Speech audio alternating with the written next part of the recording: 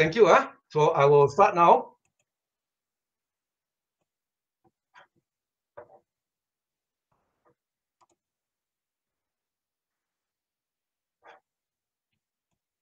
Can you see my screen, everyone? Okay, so a very good evening to everyone. So tonight is 30th of January, what I call 2021. So very good evening, very good morning, very good afternoon, anyone on this planet. We hope also they can see us in the International Space Station, the YouTube there. All right. So today is 30th of January. Let's look at it. So it looks a bit small. Let me enlarge the screen. I'll present the first 3 pictures followed by our members. All right. So now you look here, if you see here, the January the 30th, the southern sky at 30,000 feet. Now, if you look at this picture, of course, 30th of January, you see here, this is the Milky Way and the southern part of the sky here, beautiful. All right. But then I will reduce make the picture smaller here now. If you look at this picture, there's nothing new in it. Many people are taking this. But what is interesting is the unique way that this picture was taken by our Mr. Ralph Rohner, a landscape photographer from Switzerland. So if you look here at the information, he's taking a flight flying at 38,000 feet. That means most likely he's flying from Europe and he's flying towards what they call Peru, and the plane is facing south. Now, to be able to take this picture, it means that the plane is flying directly south in a straight line. The plane cannot turn left and right. Turn left and right is gone. So as the plane flies left and right, this Ralph Rohner is smart. He went into the cockpit, the flight cabin where the pilots are flying. So in front of them, you see the window, you see the southern sky like this one. Wow, very beautiful, you see? And what he did is, he pointed his camera through the cockpit window at the south, flying in a straight line, and no turning left and right straight line, and he keep on taking the pictures, right? That means what? When you see like that, it means that the cockpit window must be very clean. If the pilot's cabin, the cockpit window is dirty, then you see the picture won't be so nice. So the cockpit window must be clean. And as he flies in a straight line, he keep on taking picture, all right? And then it's flying at 38,000 feet. Normally, let's say you fly from Malaysia to Europe, it's many thousand feet. Let's say 10,000 meters, so 30,000 feet, higher than Mount Everest. So I fly there, so all the clouds are below, and then you can see all the beautiful part of Milky Way, right? Our Eta Carina Nebula, and then I'm not going to say more because for the first of this month, you have a similar picture. Our Marcus, our young member, will explain. So this is the Southern Cross, all right?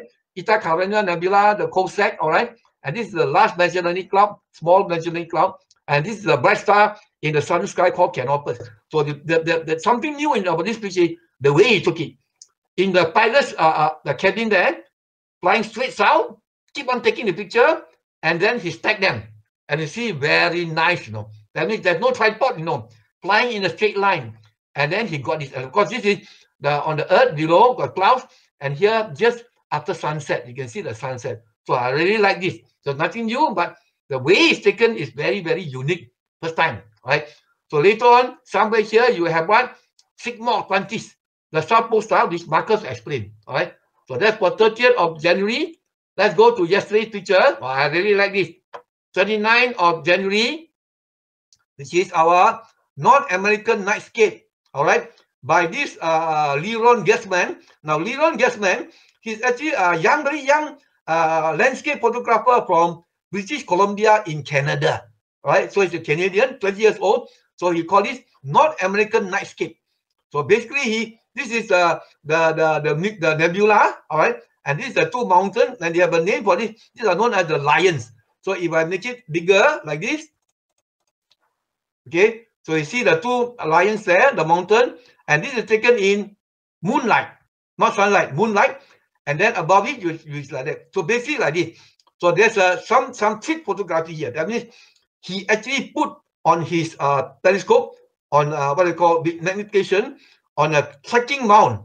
So as the nebula, the nebulosity move from left to right, from east to west, from west to east, all right? As it move like that, so his telescope will track it, and track it. It will keep on add on the color, so bright and bright and bright, So the red color is of course because in the Milky Way, interstellar space, a lot of those what they call clouds, and this is made of a lot of the hydrogen atoms there.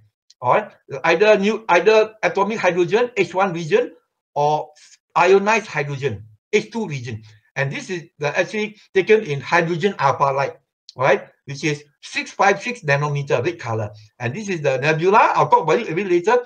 And here he took a satellite picture with his normal camera, just snap the landscape here, the snow mountain, the two lions, and later on he joined this nebula and the two mountains together. All right, so this is beautiful. All right, and this is, we know that this is of course the North American nebula, and this is the Pelican nebula, in Cygnus the Swan, and here is the bright star they named. All right, so this is the one taken yesterday, shown yesterday. But if you go it was taken earlier also by other amateurs. You can see the two objects here. All right. Okay. The one here is NGC 7000, and then this one is IC 5070. So NGC is of course the new general catalog, IC is the index catalog. So this catalog is actually prepared by our Emil Dreyer, one Danish astronomer, right? In 1888 he started. So I will show another picture by another guy, more beautiful one. Actually, you see here we have our NGC 7000 and IC 5070. There you are. There you are. You see here. Now here is our North American nebula. Here is the Pelican nebula. Why is it North America? Look carefully. It's a bit tilted. So here is Canada, USA. This is Florida. This is California. And here is the pelican, the bird, with a long beak. So this is the head of the bird. This is a long beak, and this is the wings of the bird. So this is the Pelican nebula. Very nice. So what this guy, Leon Gersman, is actually a landscape photographer, not an astrophotographer, landscape photographer. He took a picture by tracking this nebula, all right, once for some time to get this picture, and he take a second picture and he join them up together. This is very beautiful, all right. So this is taken from north of Vancouver. Vancouver, remember, is on the northwestern side of North America, just above Oregon, all right, just above California. So this is beautiful. And of course, the red color is because of the hydrogen alpha. No, hydrogen atom has thousands of spectral lines, but the visible light lines are only 4. And then the red one, 656 nanometer, is the brightest one. So actually, this is in hydrogen alpha. Very nice. Oh, wow. This is our North American nightscape. That means the snow mountain and the what they call emission nebula inside our Milky Way. Beautiful. All right. We go to the third one is January the 28th. All right. Which is our, wow, Messier 66 close up. If you look carefully here, is what NASA, which is, ESA is European Space Agency, Hubble. But the moment you see like that, you know that it is actually taken by Hubble. Remember, the research data of Hubble is used both by the Americans, which is NASA, and by the Europeans, which is ESA. Of course, ESA is the European Space Agency. Related to ESA is ESO, European Southern Observatory. So all related. So basically, it's done processed by this guy. I checked. I think he looks like he's an Israeli astrophotographer from Israel. So he processed it. So remember, the professional astronomers don't have time to process. No, the amateurs got time to process. He processed. He got beautiful. What is this? Messier 66 close up. So this is Messier object number 66 close up, and you can see the center of the bulge of that galaxy, and see it's a spiral galaxy about 35 million light years away. Right, and it is about, and this region here is in the center, about 30,000 light years. So similar to our Milky Way. Milky Way's diameter, the center of the Milky Way also about 30,000 light years. All right, the diameter of the Milky Way, whole Milky Way, is 100,000 light years. All right, so this is very nice, and you can see also the spiral arm. All right, and you know that the pink color is what? Starburst. The galaxies, the young stars are being born very fast. So that's why it's a pink color. Pink color means what? Hydrogen alpha. Right? So a lot of stars are being born here. And this Messier 66 is part of the so-called Leo triplet. All right, I'll show you the Leo triplet. This is another APOD, 18 April 2019, last year. So this is the Leo triplet in Leo, taken by one European astrophotographer, Marcus Bauer. So these are three galaxies form up the Leo triplet. And this one is the one we saw earlier, Messier 66. So these are three. So these three galaxies have tidal interactions. The gravity of each and is being affected by the other. So you see some distortion in the shape of the galaxy. So this Messier 66 is part of the trio triplet, all right, which is the one we are seeing here. All right, here. So I think that's enough for me. Okay. So Mr. Lai can continue. Okay, Lai. Yes. All right. So share screen first. Yeah. All right. So good evening, everyone. So nice to meet you all again in this APOD session. So I'll proceed with the next picture, which is 26th of January. We have this picture by Daniel Nobre, which is central of this NGC 1316, which is also a galaxy. And looking at the title, we know that this is actually after galaxies collide. That means this is the end product of galaxy collision. So this NGC 1316 actually located in this constellation called Fornax, and then it's a southern hemisphere constellation. That means if you went to the southern hemisphere, you could have a better observation on this galaxy. So the shape of this galaxy is a little bit different from what we used to know. We are familiar with this spiral galaxy, bar spiral galaxy. We have these elliptical galaxies and also irregular galaxies. But today, this one, they categorize it as lenticular galaxy. It's actually an intermediate galaxy, intermediate shapes of galaxy. The morphology is intermediate between these elliptical galaxies and spiral galaxy. It has a large scale disk, but it does not have this large scale arm, so they call it a lenticular galaxy.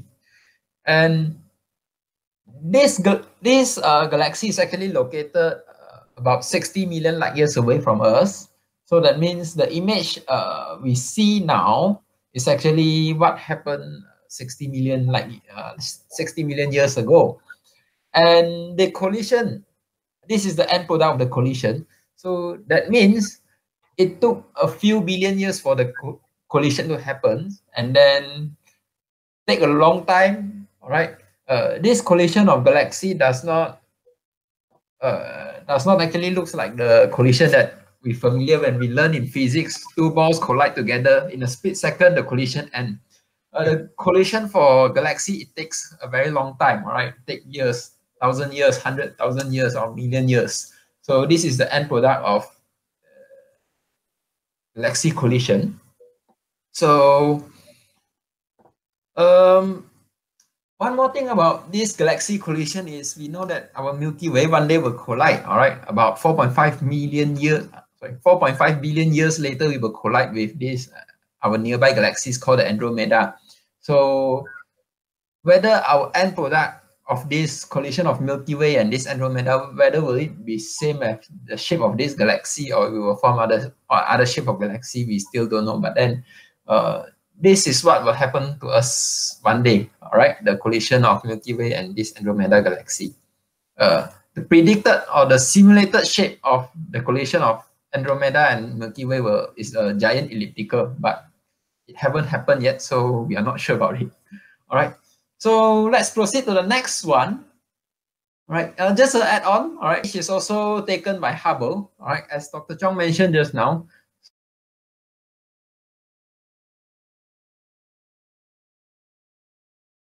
That's by amateur astronomers. All right. Next, we have 25th of January. All right, I actually like this picture a lot. All right, we have landscape and also we have the sky. All right. So this is actually the southern sky. All right. We have the Southern Cross over here, and then we have the Cossack Nebula and the Carina Nebula over here. So just a little bit introduction of this Southern Cross. All right. To me, it's a very simple constellation. All right. It has the smallest area, occupied the smallest area of the sky, and can be observed on the southern hemisphere. All right. I remember in one of the Kapasing session, we have one friend, Sergey. He's from Russian, and then he tells us about this. He said to observe Southern Cross, he traveled all the way from Moscow to Sri Lanka to observe this Southern Cross, because in Moscow they could not actually see this Southern Cross because it's on the southern sky. Right. So this Southern Cross have a little bit navigation function, which is actually, you see this, we call the crisis alpha. All right. To cross the red one over here. All right. You join this line to the blue one over here. We call it the gamma crisis. All right. Or we call it the GACRAX. This line is actually pointing towards south, but not the exact south. So basically, it can tell us about a brief direction on where the south is. So this is about the picture for 25th of January. I got one question, interesting question. Yeah. On top of the mountain, there's orangey yellow glow. What nebula? Yeah. What star is that? On top of the mountain. Over here there's the what we call, there's this explanation given over here. Let me enlarge this. What is right on top of the volcano? On top of the snow line, there's a yellow or orangey half circle there. Just to test you only lah. What is that object? Forgot idea. I read the thing, but then I forgot. If I'm not mistaken, is the I suspect it is a volcanic explosion. Volcano lava coming up. It's a volcano or lava. That's why the yellow orange color lah. Yeah. I think so. Yeah. I guess so. All right. So that's all from me. Yeah. Session. So I'll pass over to Marcus. So Marcus is our very young member. All right. It's not only Form 1. All right. So Marcus, because live about one picture too long, so he's only 2. So Marcus, you are next. So Marcus will talk about, give us a date lah. What date are you talking about? Marcus, you're on. Okay. Hi everyone. My name is Marcus. Like Dr. Zhang has said, I'm a member of the Astronomical Society of Penang, and today I'll be talking about the APOD for 1st of January this year. So this picture here was taken by two astronomers and photographers from the Czech Republic in Central Europe, Petro Horalik and Joseph Kujau. In this picture, you can see there is 2 galaxies, which is the large Magellanic Clouds and small Magellanic Clouds. These 2 galaxies are our satellite galaxies, and which means that they orbit around the Milky Way galaxy. They are also called dwarf galaxies. And up here, you can see here there's our Milky Way galaxy. But there's not only that over there. You can also see there's a constellation called the Southern Cross, also known as Crux. These stars here, the 4 stars in the Southern Cross are called Gamma Crucis, Delta Crucis, Beta Crucis, Alpha Crucis, or they're also called Gay Crux, Mimosa, Delta Crucis, A Crux. And under the left arm of the Southern Cross, you can see there's a absorption nebula called the Cossack Nebula. This nebula it's called absorption nebula because it absorbs light. It's dark. It's very dark. You can't see any light there, and it's made out of gas and dust like a normal nebula. But that's not the only nebula up here. On the right side of this picture, you can see Eta Carina. This nebula is 4 times bigger and brighter than the famous Orion Nebula. Okay, but that's not the only special thing in this picture.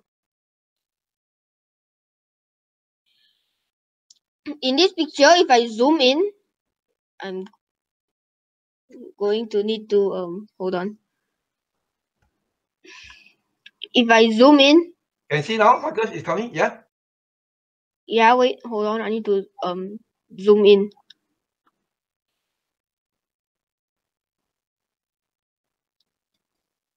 You can see there's a. I need to hold on. I need to find it. Yes, it's over here.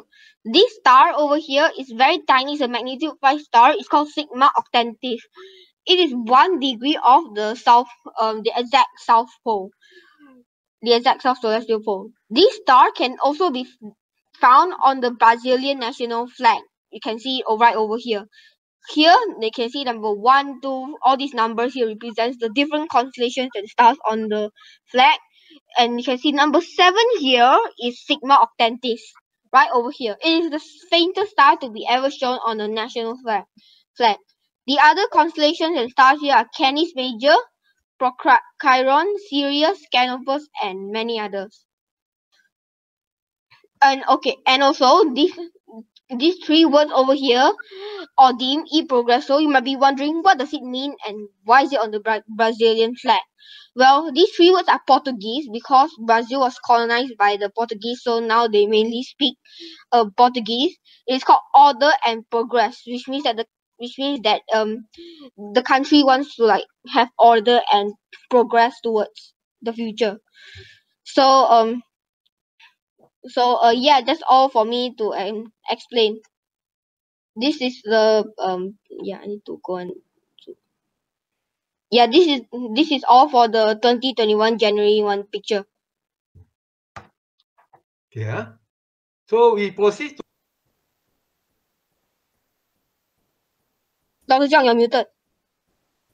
yeah. So welcome John Su to our Dr. John Su to our presentation. Hello everyone. So I'm Dr. John Su from USM. I think this is my first time joining the APOD as well. So I believe some of my students might be watching this as well. So hello. Okay, so my job today is to tell you a bit about 6 pictures, but then I will cut it into half. So I will first talk about the first 3 pictures and then I'll pass it back to Dr. Chong again. Okay, so I don't get you bored out. All right, so the first picture that we're going to see today, okay, let me just get this set up. Right, so as you can see, this picture over here, it looks like a tumbleweed. Okay, so for some of you who are more receptive, you may identify this as an explosion. Okay, so it looks like something that has exploded in the past, and it looks like there's a lot of, like blue colored, things that are moving away from it. Okay, so this object is what we call as a supernova remnant. Okay, a supernova remnant means that there was a supernova. A supernova basically is like the end point of something, right? So for example, a star, beyond a certain mass, after it has burned for a long time and then it dies and then it will just explode. Okay, so a supernova remnant means that it explodes and the thing continues to expand, which is what this Cassiopeia A is, right? So as you can see, this thing has been around for a long time, right? So this was the APOD picture for 23rd January. It was seen 350 years ago. Okay, as you can see, it may look small in the sky, right? But so the dimensions of it is actually about 11,000 light years, right? So you must understand a little bit about some, I would say, in terms of the distances, right? So if you think how large, or rather how wide our solar system is, it's actually very, very small, right, as compared to even a single light year, right? So even the closest star that we are trying to get, right, Alpha Centauri system, the Proxima Centauri is about 4 light years, right? So you can see that even getting to the nearest star is about 4 light years, and furthermore, this entire thing is about 11,000 light years. So you can imagine how large this thing actually is, right? And then let's take a look. Okay, so the size itself, so it's 11,000 light years away from us. The size itself is about 30 light years. Okay, so that's about 4 times, 7 times. So that's about 7 times the distance to our nearest star, right? So you can imagine from left to right, that's how it looks like. So this picture over here, as you can see, the image credits is actually there's X-ray, right? So given by taken by NASA, and there's also optical by NASA as well. So there's 2 different kinds of rays. Okay, so this is what we call as a composite image. That means you not only take the picture based on like just the optical, you also overlay it with some sort of image that was taken in the X-ray. Okay, so we all know X-ray is very high and very penetrating kind of rays, right? So basically, it is the very, very high and the very high energy radiation compared with the optical. So in other words, if you are going to see this object in the sky, you only see the optical parts, right? You won't be able to see the X-ray parts. Okay, so this is a composite image in order to tell you what is actually in there. Okay, so many of you, if you know Cassiopeia well, right? If you know anything that's like a supernova remnant, there should be a point, right? There should be one point where this entire explosion happens. Okay, so let me see if I can zoom into it. Right, so if you zoom into the center, right, I'm going to, I'm not sure if you can see, there's one actually very bright spot in the center. Okay, so in here, for everything that explodes, right, it must explode from somewhere. So this bright spot over here that you can see, right, this bright spot here is a supernova. It was a supernova explosion. Okay, and what the remnant is what we call as a neutron star. Okay, so a neutron star is basically like a very compact star.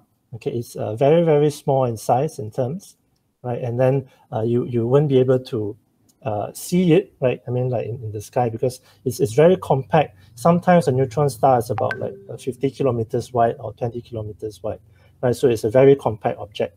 So it is compared to a black hole. Of course, a black hole is even more compact. Okay, and the coloration is very interesting. Okay, so as Dr. Chong just now, he mentioned that every time when you see red in the sky, usually it's hydrogen. Okay, but must remember, put in mind that this is a composite image, that it was taken using X-ray and both optical. So it means that you need to increase that color range, in order to represent this entire thing. So what we are saying is that the red that you see in this picture is not actually red if you see using your eyes. Okay, so it has expanded that color spectrum so that you can see different things. And in this place, you see that red is to represent silicon, yellow representing sulfur, green representing calcium, and purple representing iron. Okay, so you see that there's a lot of iron on the, this corner over here. In fact, most of the things are on this corner. The iron, the sulfur is coming out, bulging out. The calcium, the green ones, right? We have some over here, some over there. Okay, right? So this is Cassiopeia A. So the next image that we're going to take a look at, right? So this, what is this over here? Some of you may think, right? Is it a black hole? Wow, wow, right? wow! Because, very nice. Right. So is it like a very is it a black hole with something being sucked inside? Okay. So the answer is no. Okay. So if you see based on the patterns of these black stuff, right, that is all around the place, you can guess that it is actually the Milky Way. Okay. So I would say that this is actually a very interesting picture, right? So the person who took this is Alvin Wu, and he called this picture the Milky Ring. Okay, so let's take a look at it again. So he kind of puts his initials here. Okay, so what happens is that he actually took 2 years, right, of effort. He goes around many places and he sort of like patch it up, right? So if you remember, if you look up into the sky, right? So for example, if this is a sky that you see, the Milky Way usually is like just one band all across the sky. Okay, so with all the dust, all the things, and then and all that. So imagine that he has taken this entire picture, like a combination of it. So he must have looked at one part of the sky, right, in the southern sky, the northern sky, and then he patched it up. That means different nights, he patched it up again, and then such that he made the entire Milky Way viewable in terms of like an entire ring. So this is, I would say, a very, very pretty and amazing picture, right? Must be a lot of effort and a lot of, I think, technical skill as well, right, to make this picture so pretty. So it's a 360-degree mosaic, right? It was taken in Western China and also in New Zealand. So why do you need 2 places to see it? Because, right, so this generally, right, this Milky Way, you want to see things that in the south, and you want to see things that are in the north, right? So you cannot see them very clearly unless you take a picture in the north. Okay, and then you go to somewhere in the south, the southern hemisphere, and then you take so that you can see everything that's over here. Okay, so the top bulb, okay, that you see over here is the galactic center. So let me try to zoom in for you. All right, so this entire region in the top is the galactic center. And just so happened when he took this, there are two things that are on top over here. Okay, this very bright dot over there is called Jupiter. I'm sure all of you know what Jupiter is, right? It's the largest planet in the solar system. And then this thing over here, okay, let me just zoom out, is Antares. So Antares is a very large and bright red star. Okay, so and then we have the bottom. So I'm going to zoom in again. So my eyes are not very good in the sense that I couldn't actually see where Orion is, right? So if you are free, you should go to the website, take a look at this picture, which is the 22nd January one, and try to let me know. I believe it should be somewhere this region where the Orion is, okay? And then finally, we also have in the middle, the large and small Magellanic Clouds, which I think just now Marcus mentioned about it. So the Magellanic Clouds are here, these two things over here, okay? So Magellanic Clouds are just basically very irregular galaxies. So mostly stars and dust all over the place. So they don't have like a very fixed shape. So that's why they look very weird. Okay, fun fact. Why are they called Magellanic Clouds? So in the past, astronomers, they live in the north, right? So you probably know that, you know, the superpower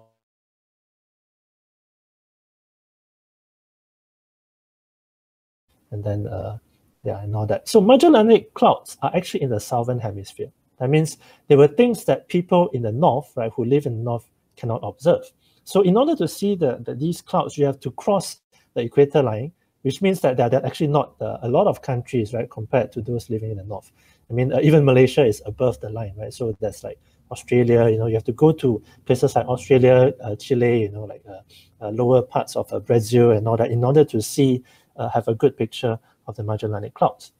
And so Magellan was one of the people who was on a ship, you know, going towards the southern hemisphere. That was why it was named after him. Okay, so moving on to the third picture over here. Okay, so this is a very amazing looking picture. So this is not what you would see in real life. So if you, let's say if you take a camera, you try to use a telescope to look at it, you won't be able to see these beautiful lines over here. Okay, I would say beauty is subjective. Some may think that it's not as beautiful.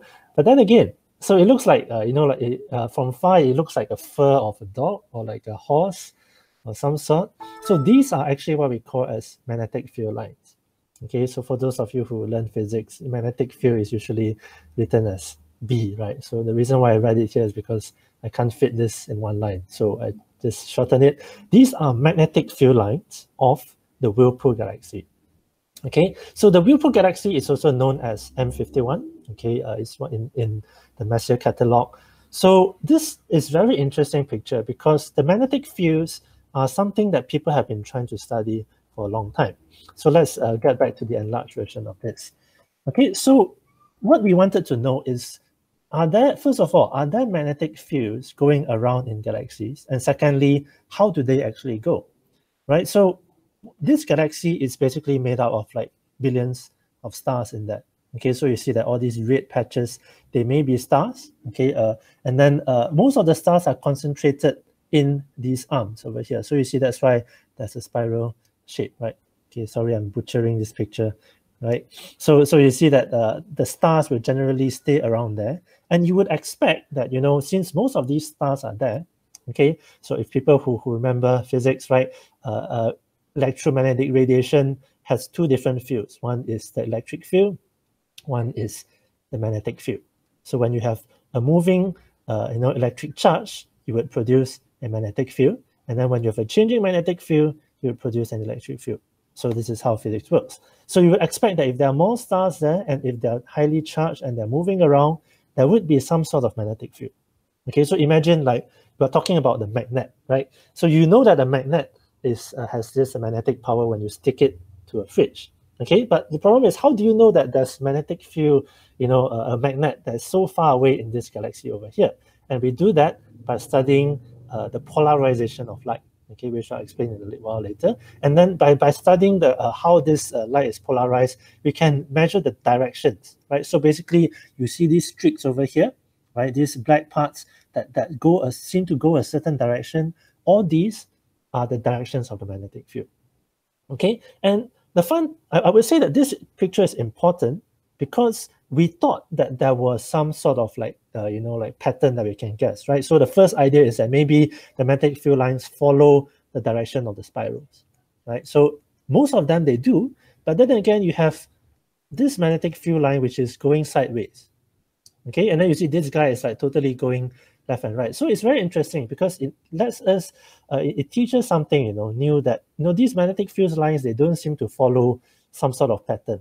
Okay, and probably there's some other thing that's going on in there that causes the chaotic magnetic field lines. Okay, so as I mentioned earlier on, it is due to polarized light. So what happens is that as this dust, they try to reach you, sorry, not dust, the light, as they try to reach you, in between your eyes, there would actually be dust aligned in a certain direction. So let me just draw it out over here. So imagine that this is the galaxy, right? And then you're looking at it, your eye is over here. And as the light passes through, in between there will be like gas clouds, dust clouds that things get passed through. And sometimes the dust, they get aligned, in this direction, or maybe some dust clouds, they are longish, so they align in a different direction. Okay, so as the light passes through, they kind of polarize it so that the light that enters the detector or eye will be polarized in a certain direction. And that direction can actually help us to understand the magnetic field lines. Okay, pretty cool, right? So that means without putting a fridge, or a magnet, then you can actually see the magnetic strength that's of something that's very, very far away. Okay, so another thing interesting about this picture is that we haven't talked about this guy that is on the top, right? So this guy over here, why is it there, and what is it doing? What is his function over here? So this entire system, the Whirlpool galaxy, and this galaxy called M51b, they are known as, interactive galaxies. That means they're actually nearby such that the gravitational field of this object over here can affect this guy over here. Okay, so that means I'm not quite sure whether are they approaching one another or are they leaving each other. Right? So just now I think Lai mentioned about the collision of the Andromeda and all that. So in this case, right, so they're interacting with one another, definitely. And scientists are actually paying very close attention to how do they interact with it. So some people say that maybe part of these magnetic field lines at the edge is due to another galaxy that's here, that's causing it. So of course, all these are very interesting research questions that people are trying to answer. Okay, so I think that's all for me, and I will pass it over to Dr. Chong.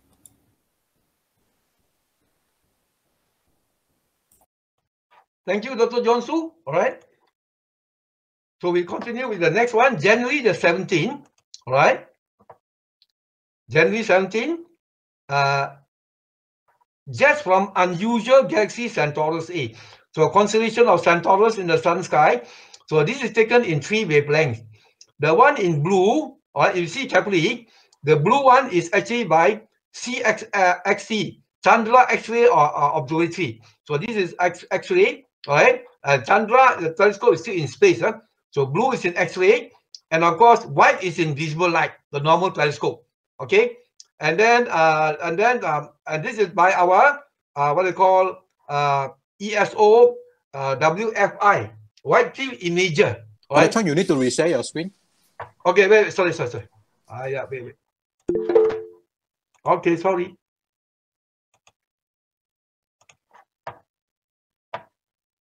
Thanks for reminding.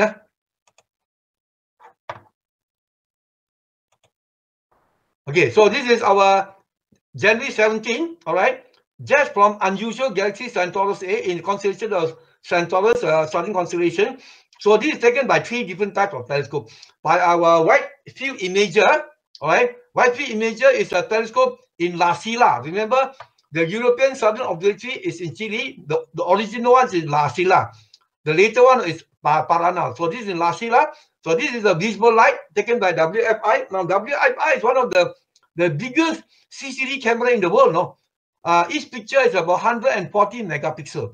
And then you have the red one, which is in our radio wave, or maybe sub-millimeter radio wave. It's taken in by our Max Planck Institute for Radio Astronomy. and by our APEX equipment there, Atacama Pathfinder experiment, sub-millimeter radio wave telescope in Chile, right? And of course, you have also the X-ray is by gamma. So blue is X-ray, Chandra, visible light, or normal telescope, and then you have the what you call the microwave is the wave. So because you have three different things. So basically what you have here is that we know that right in the center you have a black hole here in the center. That is the material is accreting going around the center, and as it falls in, you have two powerful jets in the north and south polar region, and it's shooting out. But these two jets are not so big, you know. Some of the supermassive jets can be millions of light years across, right across one galaxy. So anyway, you can see them shooting out, right? So there's a lot of radio wave and also X-ray coming from here, right? Centaurus A is one of the strongest source of what they call radio in the Milky Way, right? So this is our January the 17th. Next one is January the 16th. No, wait a minute. January the 15th. Wow. January the 15th, Plutonian landscape. All right, remember many years ago, NASA launched the New Horizon telescope. All right, and it was launched from the Earth in 2016. All right, 2006. All right, and it took many years. It flew by Pluto in 2015, and when it flew by Pluto, it turned back its camera on the New Horizon spacecraft and took a picture of Pluto. So this is about 380 kilometers wide. So beautiful, not so what? A lot of ice mountain. Wow, got name, you know. So now Pluto is no more mystery. You can ask your friend, have you been to Japan? Yes. Have you been to what they call London? Yes. Have you been to Pluto? Do you know Pluto? Pluto is no more mystery. Previously it was just a dot. Now no more mystery. So here got name, you know. So you look here. You have here. So on the left you have the Noge Mountain. Montes means mountain. All right. And then here, and then Hillary Mons in the horizon. All right. And here you have there's a Russian name here, Sputnik Planum. It's a kind of a smooth area planum for their names, you know. All right. And of course, this is by our NASA, John Hopkins. So John Hopkins is actually the university that runs the Space Telescope, Hubble Space Telescope. This is our applied physics laboratory. And also, this picture is also related to Southwest Research Institute. Now, you'll be surprised, Johns Hopkins University is a privately funded university, you know, Johns Hopkins. And Southwest Research Institute is a privately funded research institute. This is a private organization. So this is Pluto. Pluto no more mystery. Very cold, of course. Very far away, right? So after flying past the New Horizon, flying past the Pluto on 2015, it flew by, and then 2 years ago, it flew by the object called Arrokoth. At first, it was called Ultima Thule. Now we call it Arrokoth. It's the furthest object from the sun flown by spacecraft, an American spacecraft, New Horizon. So now New Horizon is targeting another object in the Kuiper Belt. All right. Of course, Arrokoth is an object in the Kuiper Belt. All right. We go to the next picture. January the 14th. Some of you may be quite familiar with this, right? Okay. It's an aurora taken from ISS. ISS is not ice cream, International Space Station. Right.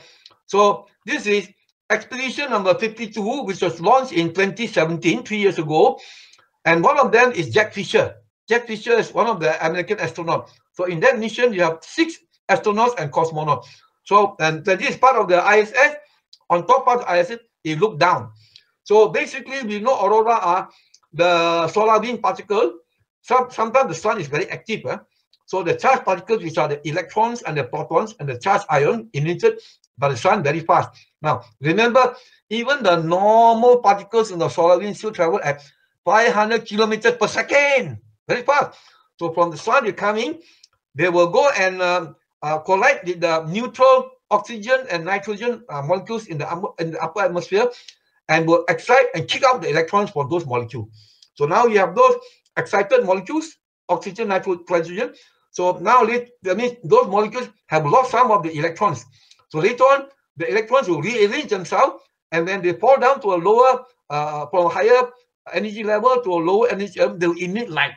So the green one and the red one is for oxygen atom. So in other words, the oxygen atom will excited and de-excite and give up many spectrum lines. So basically, this is what luminescence.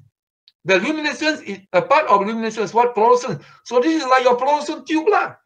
A fluorescent tube is the UV light from an energy kind of atoms in the fluorescent tube give off the UV light. The UV light will go and hit the phosphor, the white coating on the fluorescent tube, and the phosphor will convert the UV light to visible light. So this is a type of like a fluorescent tube, but this is very high. So now, but this is from the space looking down, you know. Remember, ISS is 400 kilometers in space looking down, and usually aurora, they say, stretches from 80 kilometers from the Earth's surface to about 600 kilometers in space. But remember, space is 100 kilometers long. Anything above 100 kilometers is called space. Below that is called Earth's atmosphere. So most of the aurora is in space, above 100 kilometers. So aurora is from 80 kilometers to 600 over kilometers. So this is taken from the ISS. So this is beautiful, and this is east of Australia. So when you say Australia means what? So this aurora is called Aurora Australis. Remember two types of aurora. You see in Norway it's called Aurora Borealis. In Norway, in Alaska. In Australia, in Chile, it's called Aurora Australis. Australis means the south. So this is the southern aurora. Very nice. All right. We go to, okay, I think that's all. Mr. Lai, next. Mr. Lai? Yes. So, okay. All right, let me share screen.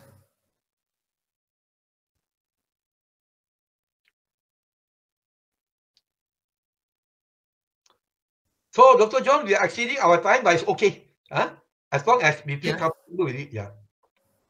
And see, beautiful, like beautiful. All right, so let's proceed. So I will proceed with another two APOD, which is the 13 and the 12. So for 13th of January, I like this a lot. Okay, there are two arches in the sky. All right, so looking at this, all right, we see the Big Dipper over here. So we know this is a northern sky.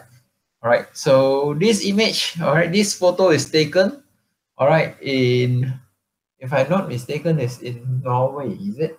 Yeah, it's in Norway, the Lofoten Island in Norway. So there are two arches over here. So one is the star arch, all right, it's the Milky Way. And over here we have the Andromeda galaxy, the nearby galaxy below, which we were going to be colliding with it 4.5 billion years later. And then we have Mars below, right? Mars is very easy to recognize in the night sky because it's the only red planet we can see from the Earth, and it's always red.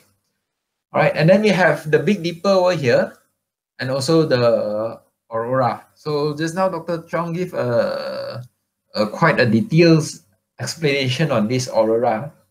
So even these two arches look very close to each other. In fact, they are very far away. All right. So these stars in Milky Way can be a few light years or 1,000 light years away, but this aurora is just a few hundred kilometers away. So the distance between this aurora and this Milky Way, the stars in this Milky Way is still thousands of light years away. All right. So this is a image stacked together, or we call it a composite image, which is actually stacking of 18 photos, okay, 18 shots, 18 images was captured. So on the same location, all right, the tripod is set, the camera is set, and then he take the photo, and then they take 18 of this, and then it combine all together, and we have this final image of this Milky Way and aurora. So this is the aurora borealis, which is on the northern hemisphere, all right? And this is taken in mid-December. So mid-December to early March is actually a good time for us to observe this aurora in the northern hemisphere. So during the Christmas break or the New Year break, all right, or even the winter break, so there are actually a lot of tours to this northern part. In Sweden, they go to Lapland. In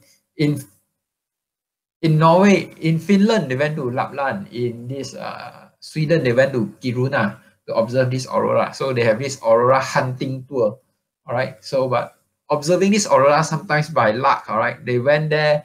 The temperature is quite cold. And it can go up to -30 or -30 something degrees Celsius. It's very cold outside, and they will camp outside to watch this aurora and to take this nice picture. All right. So this is about aurora and the Milky Way. So next we have the 12th of January, which is a very nice photo.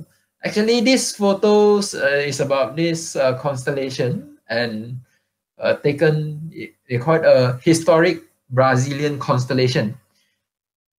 So this photo actually, let me make the image smaller. Can see better like this. Okay, like this can see the full image. So actually this image tells us something about the combination of culture and astronomy. So in the ancient times, we always say this astronomy is the most ancient knowledge in the world, or the most ancient science we have in the world. Because since the ancient time, we already start to learn astronomy. All right. So in this case, all right, in the ancient time, we know we don't have internet. All right. Like today, we saw something in the sky. We want to know more information about it. We go to Google, or in Chinese, we go Baidu, or we go whatever. We have internet, and we have a lot of information we can obtain easily. All this information easily. But in the olden days, they don't have this information. So they don't know what is happening in China. They don't know what is happening in Malaysia. They don't know what is happening in Europe. So this is in Brazil, the southern part, in South America. All right. So they see this, so they have their own constellation. All right. So this is the historic Brazilian constellation. It represents an old man. All right. The old man, which his leg is chopped off by his wife, because he did something wrong and his wife is angry with him, so he chopped off his leg. So you see, the missing leg is over here, right? The missing leg is over here, and this is actually Orion, all right? So the missing leg is up to Betelgeuse, and then the normal leg, okay, the normal leg goes through the Orion belt, right? Goes through the Orion belt. So this is the Brazilian historic Brazilian constellation. So just a little bit of additional information. So the same constellation we have might carry different meaning in different places. So that's why we need today, for the sake of learning astronomy, to ease the communication, we need to standardize everything. That's why we have this international organization called the IAU, International Astronomy Union, which standardize everything. Okay, set a standard for everything we have. So a simple examples of this some rules set by this IAU is all the planets in the solar system are named actually under the Roman gods, and constellation is named using Greek. All right. So this is about what we have. All right. So this is Orion over here. And another example of this different culture have different naming of constellation is, for example, we are familiar with the Big Dipper, which we have in the previous image. All right. So in the Maya culture, all right, the Mayan culture, I think everyone heard about this Mayan before, right?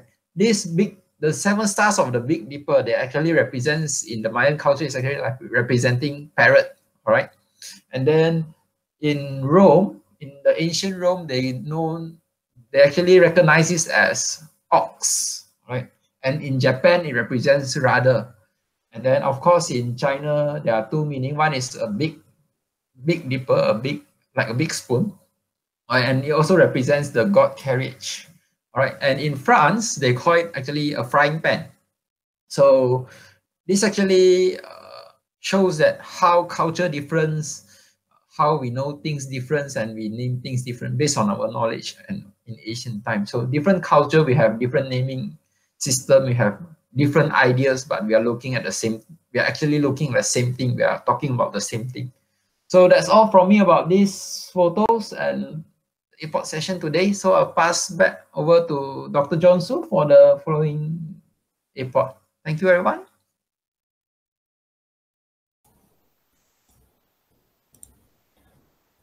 Okay. All right, so let's continue our story. So I have 3 more pictures to share, so hope you don't mind.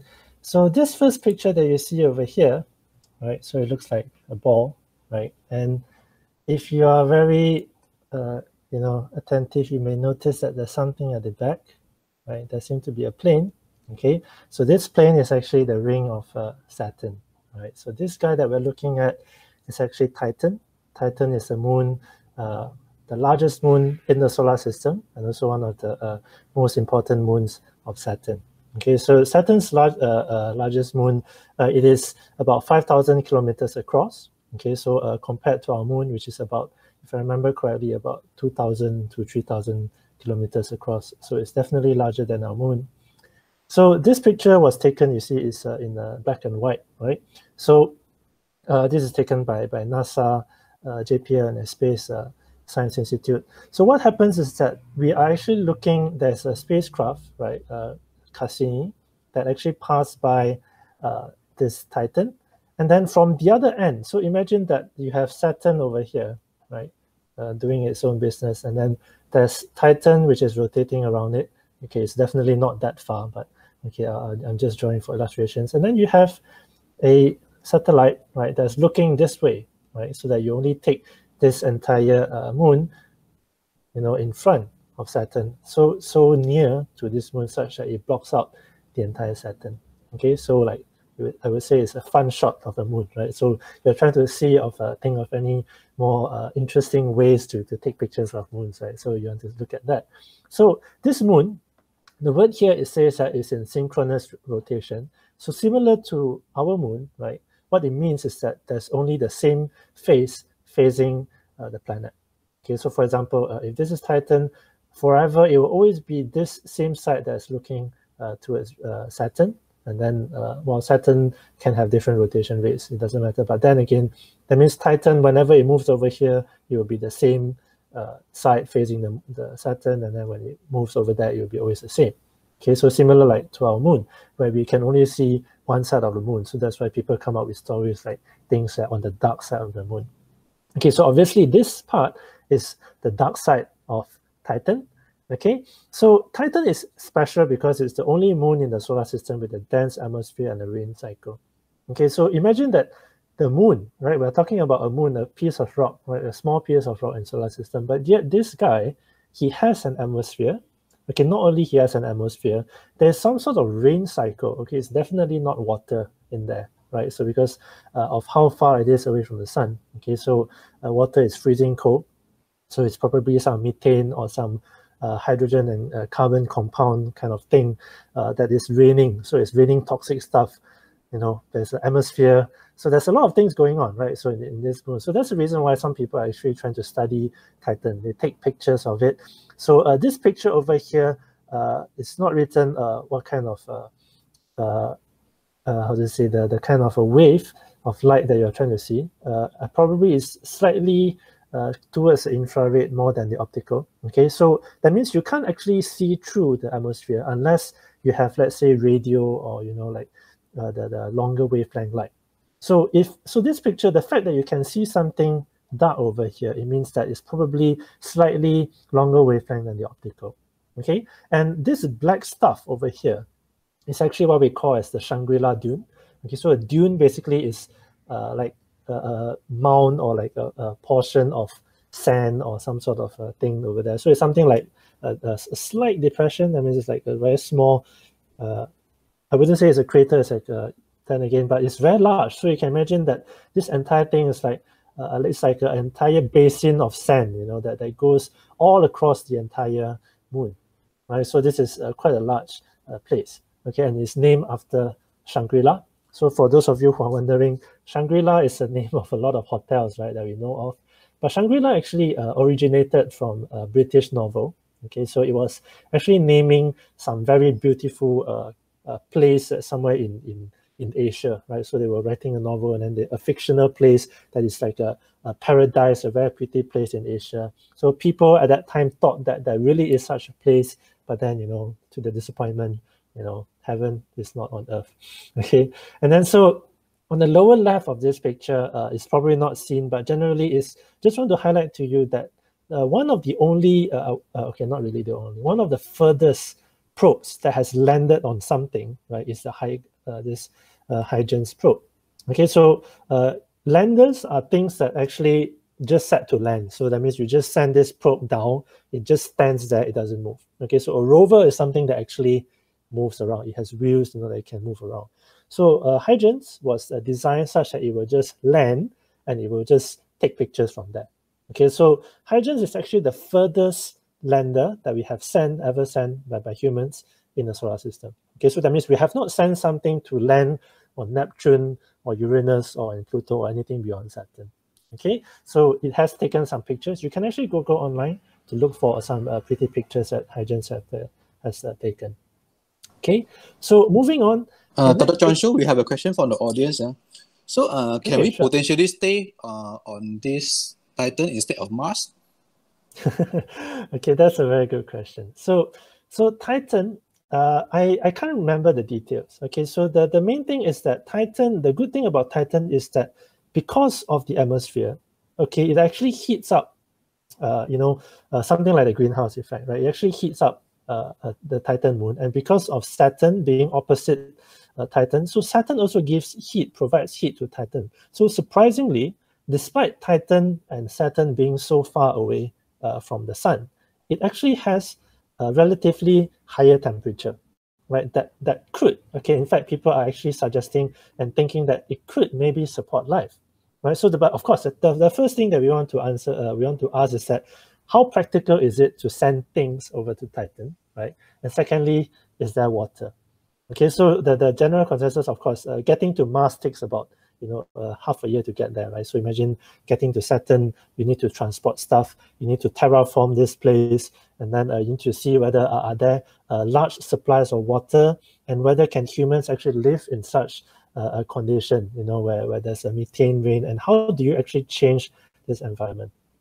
So I would say, so if you, to answer the question, is it possible to stay there? Probably not now, but if future, we can actually come up with some sort of a technology to terraform moons, or actually Titan would be one of the first few places that we want to see, right? So to check it out and to see what we can do with it, all right? Very good question. Okay, so let's move on. Then this next picture over here, it looks like it's drawn, right? Like someone just actually drew this, sand or something like that. So for those of you who have seen a lot of astronomical pictures, and then by looking at this word MRO over here and HIRISE, you know that it's actually a picture from Mars. Okay, so these are what we call as sand dunes. So you see the word dunes again, right? So basically they're just mounds of sand, right? So like just portions of sand that just got built up.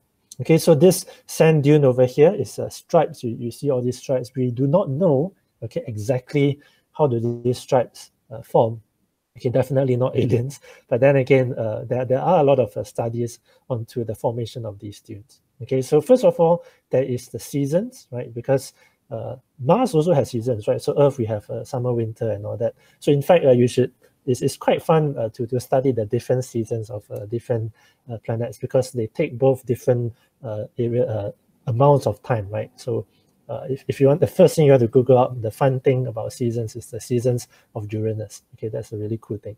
But anyway, coming back, so it may be because of the seasons. Maybe it's like the winter season in Mars that cause these things to sort of like, they actually freeze, and then after that, when they melt, then they form this kind of dunes all over the place. So this was taken by the Mars Reconnaissance Orbiter, MRO, Okay, so the thing that actually causes this, that so far we are quite sure, is basically carbon dioxide, CO2.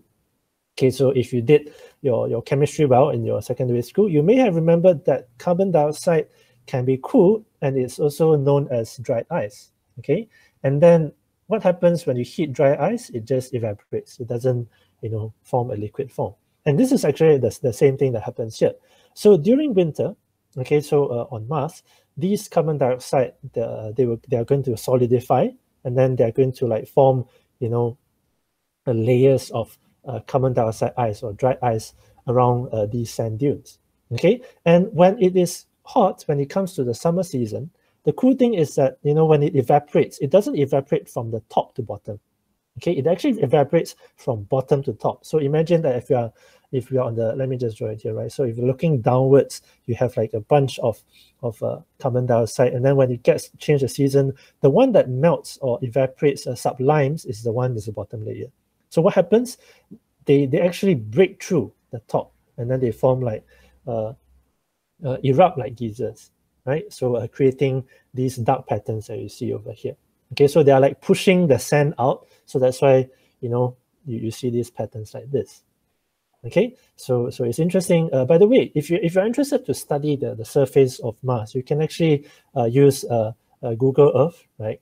There's this app called Google Earth. You can download it for free, and then you can actually zoom in. You can select, there's an option that you can look at the surface of Mars, and then you can zoom in to take a look at the surface and see what you find. Okay, so due to time, the final one is actually just is from 4th of January, and it's actually a YouTube video taken by this group of people. Okay, so it's basically a picture or a video of sprite lightning. Okay, so it's about, here it says that it's 100,000 frames per second. So it's like lightning that actually happens on Earth. So this is not actually an astronomical phenomena. It's just some mysterious burst of lightning that you see in the sky. Okay, so let me replay that again. Right, so this is, yeah, okay, it's replaying. Right, so it's basically some lightning that is, we sort of like slow it down, right, to see, in order to see these very bright sparks. So the question of scientists obviously is, we want to study how it develops, what causes this, right? So we know of the usual lightning that happens, right? The usual lightning, just one single strike. But here we have something that goes, that actually, just spreads out like a tree, and then it just, where did it come from? What causes it? These are things that people are trying to understand. Okay, so what people have come up with is most likely is something to do with plasma, some irregularities that exist in the upper atmosphere.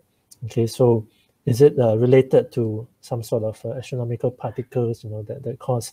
We're not sure, right? So at least a simulation like this with 100,000 frames per second, we can actually study something about that. Okay, so that's all from my side. So I'll pass the time back to Dr. Chong.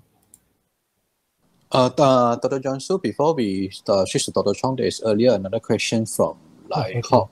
He was asking whether about the magnetic field of the galaxy earlier.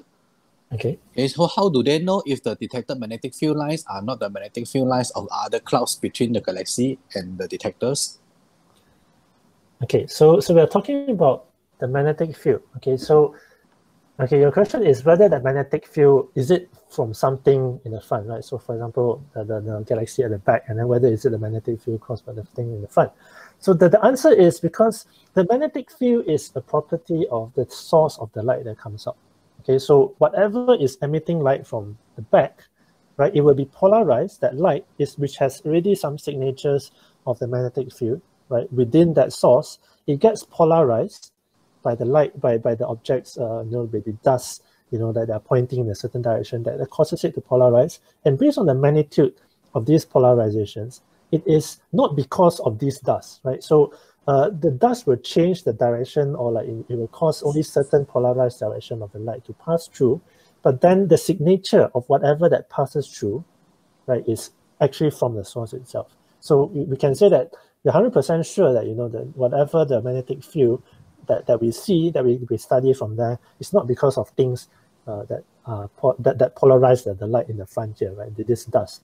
I mean, if it has to be from here, then it has to be producing the light source, right? So the main thing is to distinguish between what is the light, whether is it from the behind, whether is it from somewhere in between. Obviously, based on the magnitude of the light in whatever region they're looking, it's quite fairly simple to actually determine where the light source is from. So to answer the question, it's from the source. It's definitely not from the dust.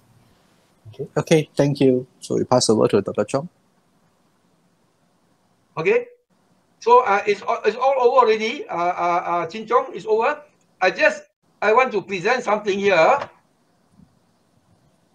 Okay, we already done all. Just to for our viewers and listeners. So if you want to go to, present again.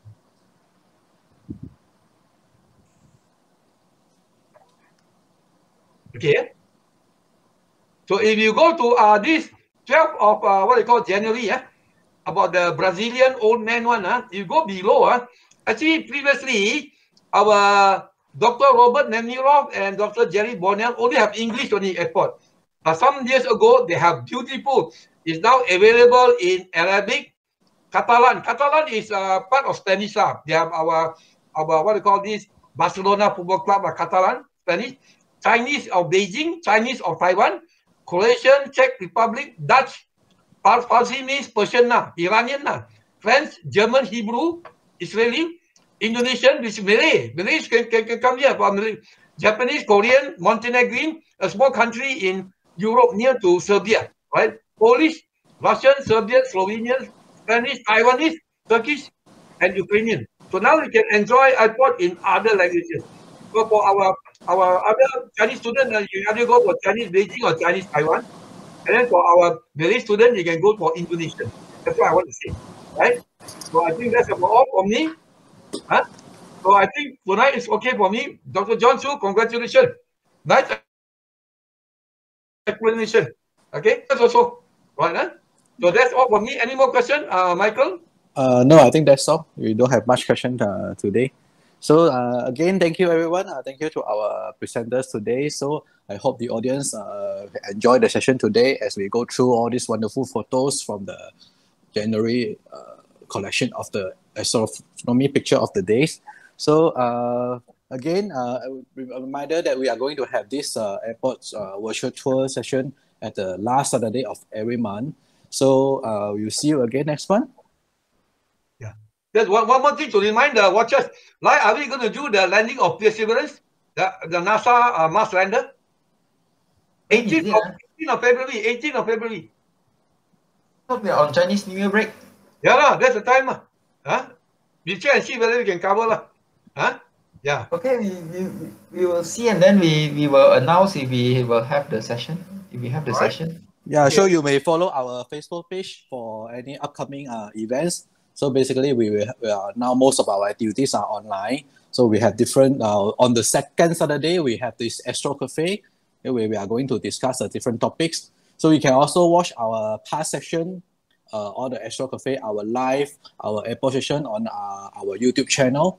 Okay, to subscribe to the channel so that you don't miss any of them. Yes. Okay, so I think that's all for tonight. Okay, good night, everyone. And thank you again to the presenter. Good night. Marcus, bye-bye. Marcus, we discuss later for next month. Coming month. Okay. Okay. Bye-bye. Bye. Bye. Bye-bye. Bye-bye.